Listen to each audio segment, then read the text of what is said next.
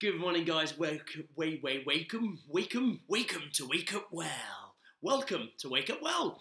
I'm Duncan, and today we are going to be looking at a couple of verses. One in Isaiah chapter 7, the second half of verse 9, and then we're going to jump into Ephesians 6, verse 13.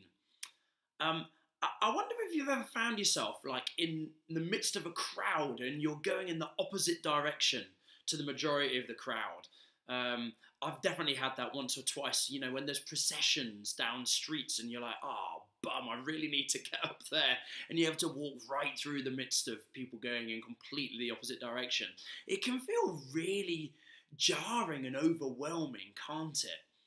But if we think about it, actually, that's very often where we find ourselves as followers of Jesus in this world. Jesus tells us very clearly that he's called us to be in this world, but we're not of this world. The ways of the kingdom are very often very different to the ways of the world. And if we follow Jesus, it will often cause us to go against the flow of prevailing society. And if we don't have the right perspective, it can feel really jarring and it can feel quite overwhelming when we try to do it in our own strength.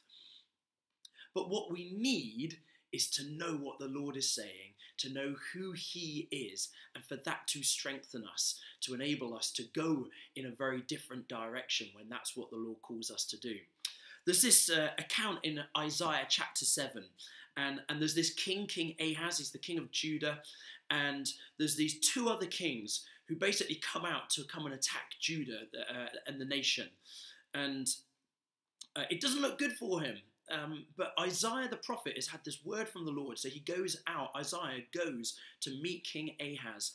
And he says to them, look, it's true, these two kings and their armies, they are coming and they are going to attack. But he says, you do not need to worry. It's not going to take place. It's not going to happen.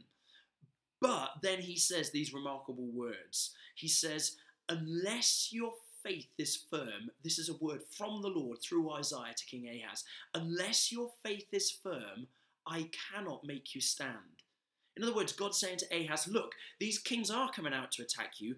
I'm going to stop them from doing that. But nevertheless, unless your faith is firm, I can't make you stand. And friends, here's the good news. In Jesus, we know where we are going. We know that we can stand strong and firm in him. But unless we have faith in him, he cannot make us stand. We have to choose to actually believe him. All of us are going to face troubles. Jesus said it really clearly in John 16. I've told you these things that in me you may have peace, because in this world you will have trouble. But take heart, I have overcome the world. I wonder for how many of us, if we've been brutally honest, have we come through this pandemic season, and how many of us have actually got to the point where we're like, I feel like I'm barely standing in my faith. The answer, friends, is this. Ephesians 6, verse 13. Put on the full armour of God so that when the day of evil comes, because it will come, we will face all kinds of trials all the time. And this last 15 months has shown us that very clearly. So that when the day of evil comes, you may be able to stand your ground, having put on the full armour of God. You'll be able to stand your ground, and after you've done everything, to stand. Stand firm then, with the belt of truth buckled around your waist. Friends, this is the starting point. When we find ourselves in difficult situations, where we find ourselves going in the opposite direction and it feels like we're very vulnerable and we're very weak and we don't know how to stand, we do it by making sure we have the belt of truth upon us.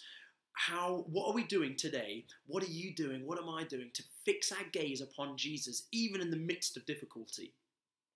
When we see who he is and what he has said, it will enable us to stand.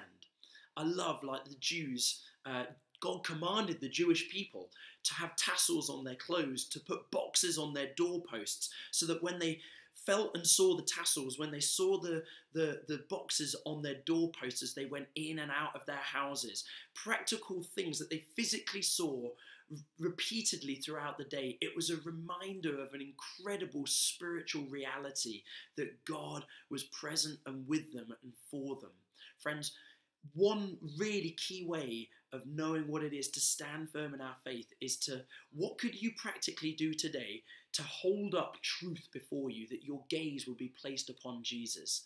I don't know what it might be. Maybe every time you get in your car, you've got a little sticker or something that just reminds you of a promise that the Lord has spoken over you.